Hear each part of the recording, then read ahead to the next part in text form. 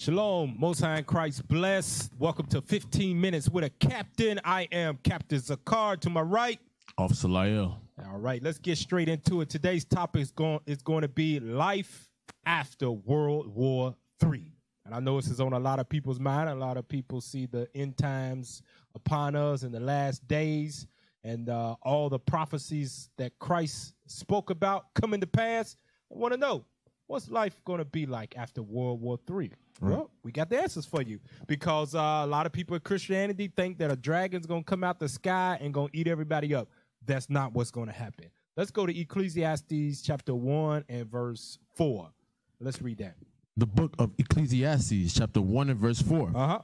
One generation passeth away, and another generation cometh. But the earth abideth forever. So the earth abides forever. A lot of people think when the bombs drop and World War III pops out that the world's going to be destroyed, that the nuclear bombs that America and Russia and China have is just going to obliterate the whole planet, and we're going to go off into space like you see these movies, going to be little earth dust. No, that's not going to happen. The earth abides forever. Understand that. Let's go to 2nd Ezra in the Apocrypha. That is canon. That's right. We don't care what the hell your Christian pastor says. 2nd Ezra chapter 6. Let's read 7 through 9. 2nd Ezra chapter 6 and verse 7. Then answered I and said, what shall be the parting asunder of the times? So Ezra asked that, what is going to be the end times? Read on. Or when shall be the end of the first, and the beginning of it that followeth? And he said unto me, from Abraham unto Isaac, and Jacob and Esau were born of him. Jacob's hand held first the heel of Esau. So we all know the history back in Genesis 20. Was it Genesis 25 or 21? Yeah, 25. When Jacob came out, he held Esau's heel. That was symbolic. That was for prophecy purposes. For what reason? Read the next verse. For Esau is the end of the world. The end of the world that we now live in, where Esau, the so-called white man, rules the world, where China are superpowers and nations upon the earth, and they have a seat at the table at NATO. Read it again, verse 9. For Esau is the end of the world, and Jacob is the beginning of it that followeth. The kingdom of Israel upon the earth, the kingdom of God, is coming immediately after this world that we know of, the powers, ends. Let's prove that. Go to Amos chapter 9, verse 8. Because God's very specific on what he's going to do. The end of the world. Whose world is God talking about? Read that, Amos chapter 9, verse 8. Amos chapter 9 and verse 8. So you can understand what life is going to be like after World War III when you put the precepts together. Read that. Behold, the eyes of the Lord God are upon the sinful kingdom. The sinful kingdom. What's the most sinful kingdom on the face of the earth? It's known as America. God calls it Babylon the Great. In the Bible, the mystery Babylon, mother of all harlots and fornication. This is the sinful kingdom. Read on.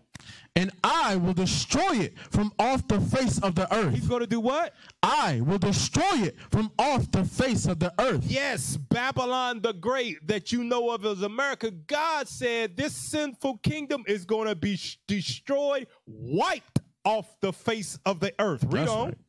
Saving that I will not utterly destroy the house of Jacob, saith the Lord. Why? Because after he destroys this place, Jacob is the beginning of that followeth, the kingdom that was promised to Israel. Let's get that in Acts chapter 1 and verse 6. Let's show you that even when our forefather, when Christ walked the earth, right after he was resurrected and taken up to sit on the right hand of the Father, our forefather was like, is it that time? Right. Read that in Acts 1 and 6. Acts chapter 1 and verse 6. When they therefore were come together, they asked of him, saying, Lord, wilt thou at this time restore again the kingdom to Israel? Restore what? The kingdom to Israel? The kingdom of heaven is for Israel. Now let's go to Revelation 17 to get some more of what God is going to do, that the world is not going to end, but Babylon the Great is. Read that. Revelation chapter 17 and verse 16. Read. And the 10 horns which thou sawest upon the beast. The 10 horns is what you know as NATO, the EU. Read on. Which thou sawest upon the beast, these shall hate the whore. They're going to hate the whore, and shall make her desolate and naked, and shall eat her flesh, and burn her with fire. And do what? Burn her with fire. Let's find out who that woman is that they hate. Jump over to verse 18. Verse 18. And the woman which thou sawest is that great city. That great city, that great country. Read on. Which reigneth over the kings of the earth. Who rules the earth? America. Who makes policy all over the earth? America. Who puts embargoes on other countries? America. Who kills the commander of another country just because he decided to take a trip in the neighboring country? America. Yep. They do that. They rule over all nations, all kingdoms of the earth. So that's what's going to happen to Babylon the Great. And in the process of that, what is going to be taking place? Give me Ezekiel. Ezekiel chapter 20, and let's read verse 33 on down. The book of Ezekiel chapter 20 and verse 33. Yep. As I live, saith the Lord God, surely with a mighty hand and with a stretched out arm and with fury poured out will I rule over you. Will I rule over you? Whether you black people, you Hispanic people, you Native Indian people, like it or not, you are the Israelites, and God said he's going to rule over you. You his kids. You ain't going to tell your daddy what you want to do. Right. Jump up to verse 32 and see what God says. Verse 32. And that which cometh into your mind shall not be at all. It's not going to be at all. All these, what you call it, these imaginations that you got, you want to do this, you want to live this way, it ain't going to come at all. Read on. That you say, we will be as the heathen, as the families of the countries, to serve wood and stone. We are going to live our life and die as good old Christians in the Christian church. I'm going to be a good old Muslim all my life, and I'm going to teach my kids this. They going to teach their kids this. They going to teach their kids this. You ain't going to be worshiping Buddha. You ain't going to be assimilating that blonde hair in your head. Go stop.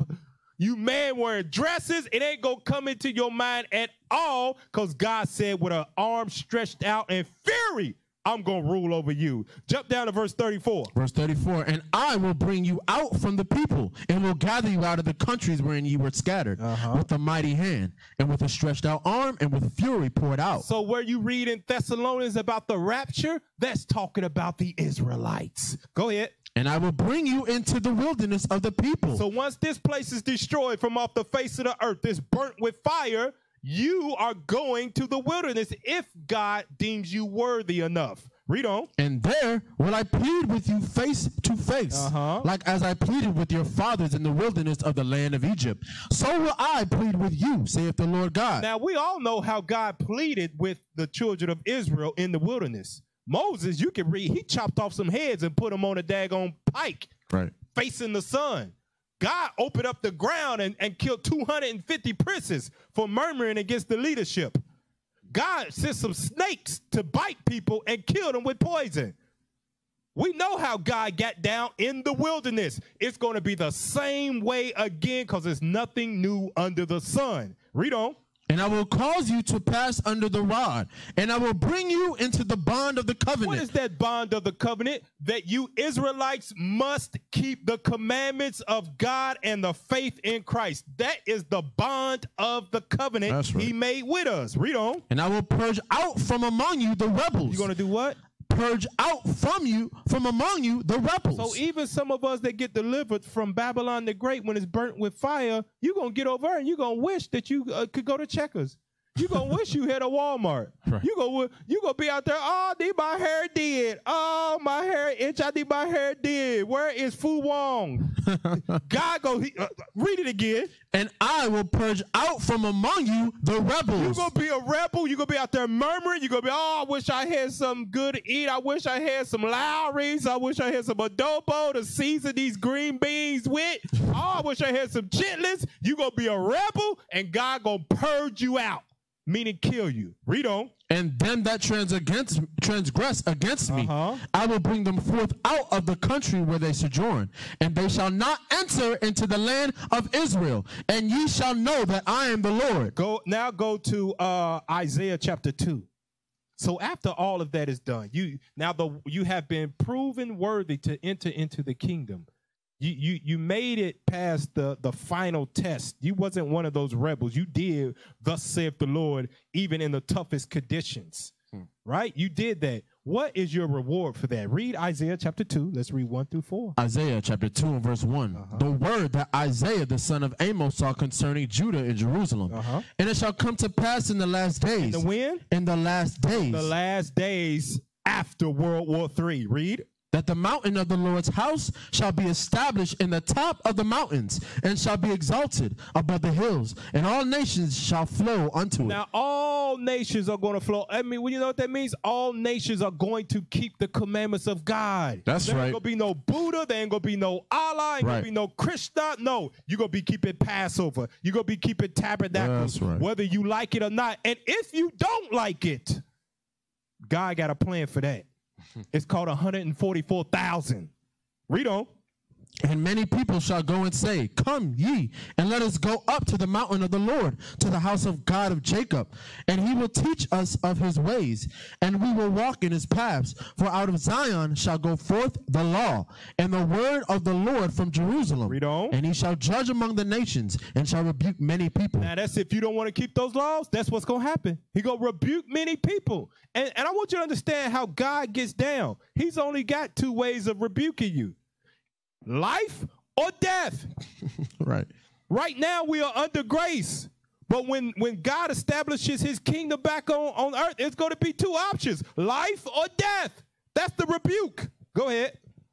And he shall judge among the nations, and shall rebuke many people. And they shall beat their swords into plowshares, and their spears into pruning hooks. Nation shall not lift up sword against nation, neither shall they learn war anymore. Now, after World War III, there will be no more wars. So you guess, look at this. We learning some things on the way, learning some things. You know what that means? The people that live in Israel right now are not the real Jews. That's right. They at war all the time with the Palestinians, with the dago Taliban or whoever else you want to name over there. They always shooting rockets over there. They let you know the real Jews are not in the land of Israel. That's because right. If they were, God says they will not learn war anymore. Let's go to Isaiah chapter 60, verse 8. Get some more about that learning war anymore. Isaiah chapter 60 and verse 8. Who are these that fly as a cloud? No, 60 and verse 18. Isaiah chapter 60 and verse 18. Violence shall no more be heard in thy land, wasting nor destruction within thy borders. But thou shalt call thy walls salvation, and thy gates praise. So there will be no more war. We won't have to worry about violence in the land anymore. Now go to Isaiah chapter 11. Isaiah chapter 11, let's read 6 through 9. Isaiah chapter 11 and verse 6. The wolf also shall dwell with the lamb. Now, you know that don't happen.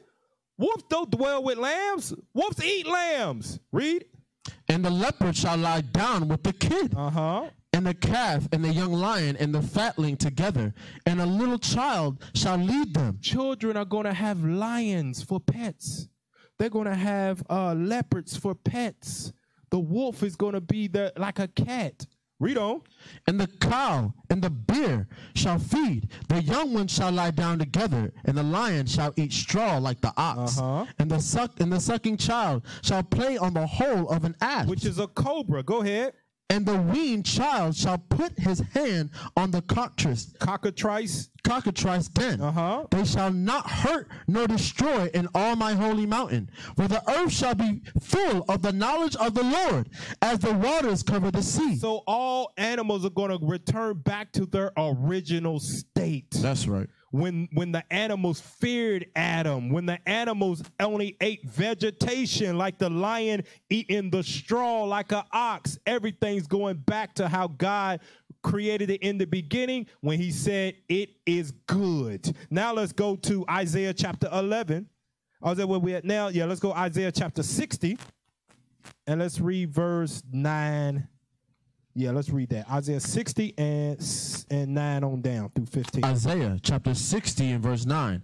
Surely the isles shall wait for me, and the ships of Tarshish first to bring thy sons from far, their silver and their gold with them, unto the name of the Lord thy God, and to the Holy One of Israel, because he hath glorified thee. And the sons of strangers shall build up thy walls. So these other nations are going to build up the walls of the kingdom. Go ahead. And their kings shall minister unto thee. That's the presidents. That's another name for king now, just president, prime minister. Read on. For in my wrath I smote thee, but in my favor hath I had mercy on thee. How did God smote us? It's called Deuteronomy 28. It's called slavery. That's why we under the curses right now, but we're a blessed people. Read on. Therefore thy gates shall be open continually. They shall not be shut day nor night, that men may bring unto thee the forces of the Gentiles, and that their kings may be brought. Those forces mean the riches. Go ahead.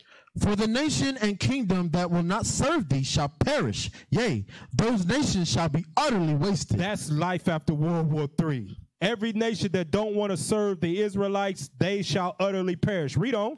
The glory of Lebanon shall come unto thee, the fir tree, the pine tree, and the box together, to beautify the place of my sanctuary. And I will make the place of my feet glorious. The sons also of them that afflicted thee shall come bending unto thee. All those that been persecuting us from the days of Jerusalem when we ran out, all the way back to Babylon, all the way back to the Assyrians. Read on. And all they that despise thee shall bow themselves down at the soles of thy feet. And they shall call thee the city of the Lord, the Zion of the Holy One of Israel. Read. Whereas thou hast been forsaken and hated, so that no man went through thee. Now, we are forsaken and hated. Nobody wants to be around us unless we dribbling a basketball, throwing a football, swinging a baseball bat, acting or a comedian. That's when they want to make you their friend and be around you. Other than that, they don't want nothing to do with you. You go back to your projects, and I'll go back to my suburb.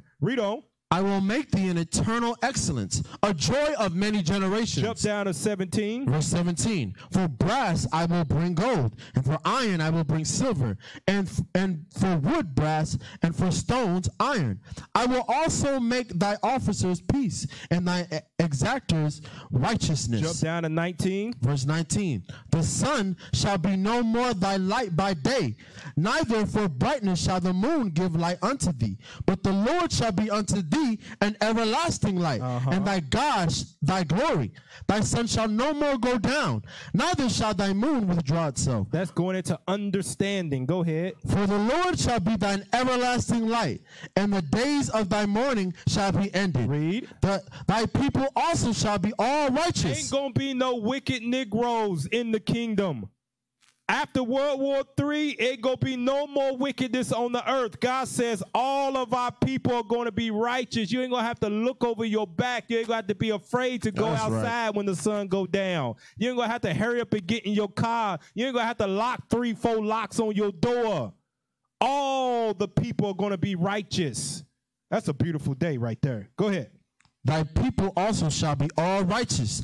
They shall inherit the land forever, the branch of my planting, the work of my hands, that I may be glorified. Read. A little one shall become 1,000. A little one gonna have 1,000 children. Go ahead. And a small one, a strong nation.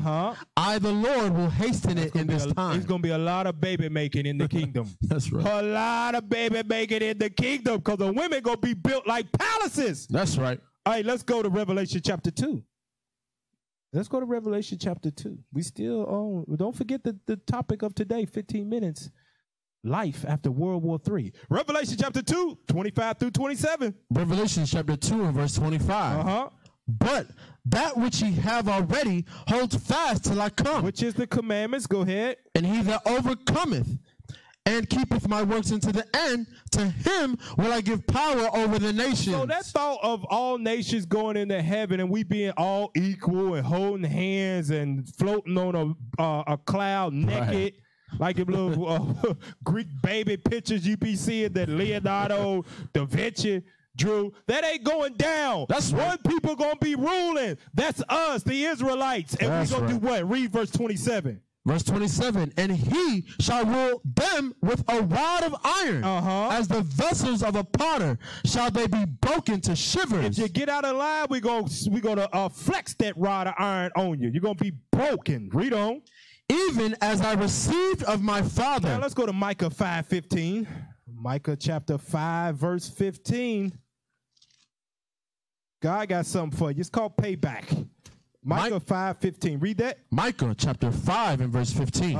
And I will execute vengeance in anger and fury upon the heathen. Upon the other nations. Read. Such as they have not heard. It ain't no movie. It ain't no scary movie. Ain't no drama. Ain't no daggone escape house. Whatever you can think of. It ain't nothing that you can imagine of what God is going to do to the heathen for what they have done to us. Read that verse again. That's music to my ears. And I will execute vengeance and anger and fury upon the heathen. Now, we ain't gonna do it. That's God. God said he gonna do it. That's right. Read. Such as they have not heard. It ain't a daggone Avengers movie that you ever seen that can compare to what God gonna do when he step on the scene. God is the ultimate Thanos. That's right. Thanos can't even stand in the scene. You remember that scene where Thanos whooped Hulk? That's God. He gonna whoop all nations at the same time. But he ain't gonna do it. He gonna send his son to do it. He gonna send Christ to whoop all nations at the same time. Hey, go to Revelation 13. 9 and 10. Revelation chapter 13 and verse 9. If any man have an ear, let him hear. If you can understand what's coming out of our mouth, read. He that leadeth into captivity shall go into captivity. Now we all know we ain't gonna play dumb. We only got 15 minutes. We ain't gonna play dumb. We know who led us into captivity. We know who led the Hispanics into captivity. We know who conquered the native Indians. Right. We ain't gonna play dumb here right now. He that leads into captivity, read. He that leadeth into captivity shall go into captivity. He that killeth with the sword must be killed with the sword. That's what that's what he's talking about in Micah. Such as they have not heard, the Lord's going to render vengeance. Read on. Here is the patience and the faith of the saints. Here is the patience of them that keep the commandments until the end. Now let's go to Isaiah 61. Isaiah 61, let's read 7 through 9. And why is all of that coming? Why? Let's read that. Isaiah chapter 61 and verse 7. 7 through 9. For your shame ye shall have double. And we have been shamed. You know what that shame is? They call us African Americans. Right. They call us Haitians, Jamaicans, Barbadians. They call us Puerto Ricans, Negroes. They call us Gentiles, whatever you want to call it. Though that's shame. That ain't what God called us. Read on. And for confusion they shall rejoice in their portion. Therefore in their land they shall possess the double. Everlasting joy shall be unto them. Woo, go ahead. For I, the Lord, love judgment. He loves judgment. And guess what?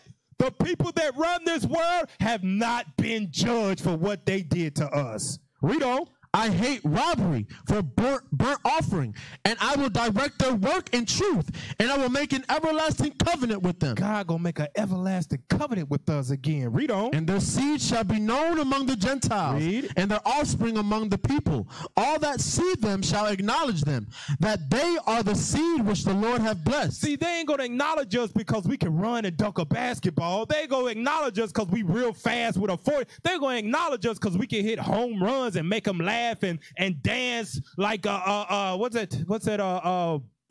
dude's name? Buckwheat. We ain't gonna be doing that. No, they're gonna acknowledge us.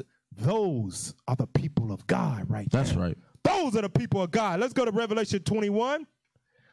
Let's read 3 through 5. I want to be known for that. Those are the Israelites right there. Look at that bad garment he got. Look at that cape flowing on him, man. Look at that gold crown that he got on him. Right. That he got from Christ. Read that, Revelation 21, 3 through 5. Revelation chapter 21 and verse 3. And I heard a great voice out of heaven saying, behold, the tabernacle of God is with men. So after the earth is cleansed from all its wickedness after World War III, God gonna come down. Read on. and he will dwell with them, and they shall be his people, and God himself shall be with them and be their God. And be their God. Not everyone's God, their God, the God of the Israelites. Read on. And God shall wipe away all tears from their eyes. Now, we need that because right now the Lord is plaguing the world. He's plaguing the world, and the Israelites, we getting caught up. You blacks and Hispanics, we getting caught up right now in the plague of God. With all this, the sin that we have been doing for ages is catching up with us. 40%, they say 40% of the corona deaths are black people. Dang. We got families, mothers and fathers and sons and daughters out there crying. Read on. And there shall be no more death. No more body counts from the corona. Go ahead. Neither sorrow nor crying, neither shall be any more pain, for former things are passed away. Read. And he that sat upon the throne said, Behold, I will make all things new. And he said unto me, Write, for these words are true and faithful. These what? These words are true and faithful. So every scripture we just went over today, it is true and faithful. It shall come to pass. That's what life is going to be like after World War III.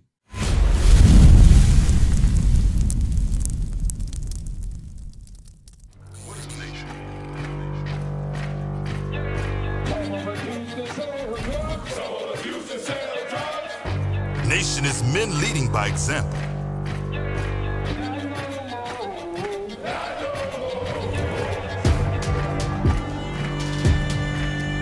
Nation is family.